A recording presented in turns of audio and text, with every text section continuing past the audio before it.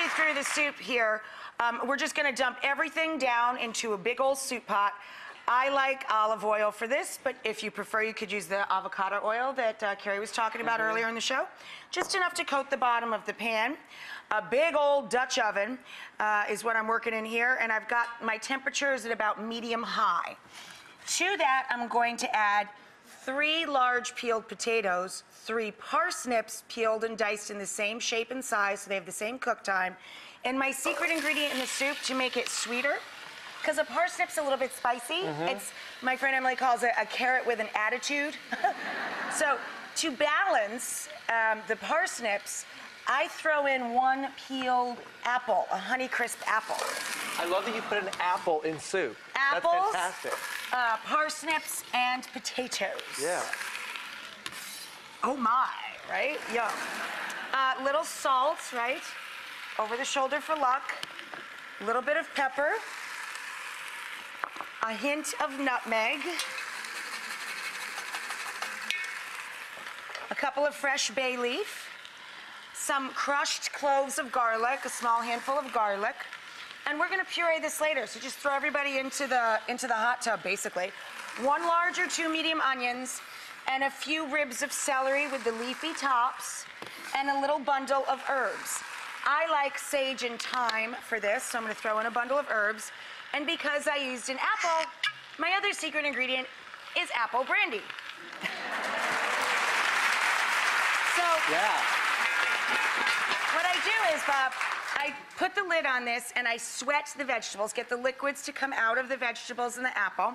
Then it looks like this. At this point, you add in your apple brandy, 1 turn of the pan, and an entire quart of vegetable stock and a couple of extra cups of water, and let that simmer until everybody's very, very tender.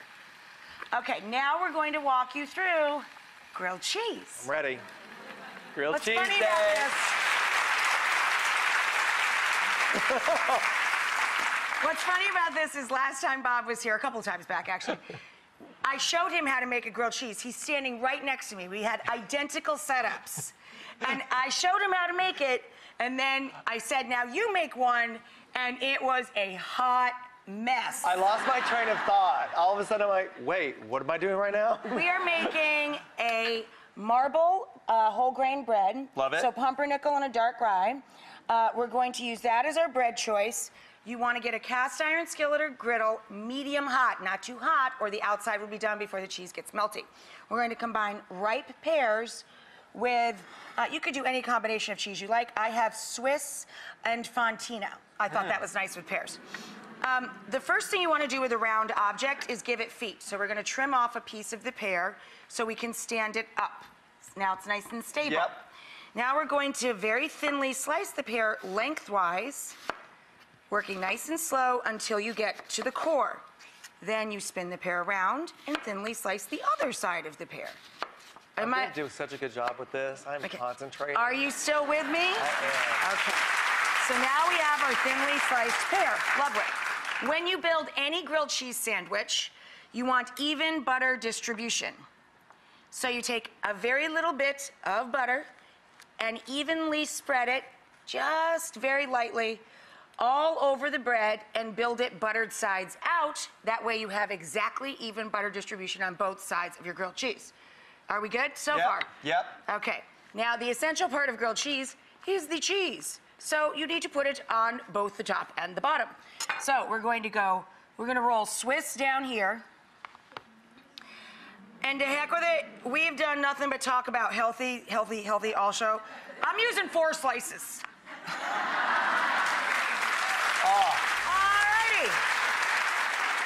So we've gone through 17 great tips for 2017. I think we should call it 18 because this soup is vegan, it's delicious, it's very nutritious, and it makes you feel less guilty about dunking grilled cheese in it.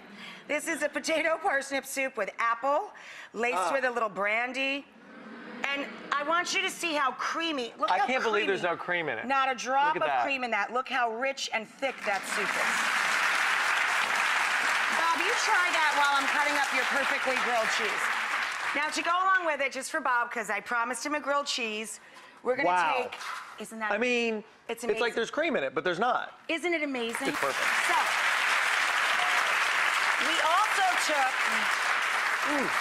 we also took marble, dark pumpernickel, and whole grain rye bread.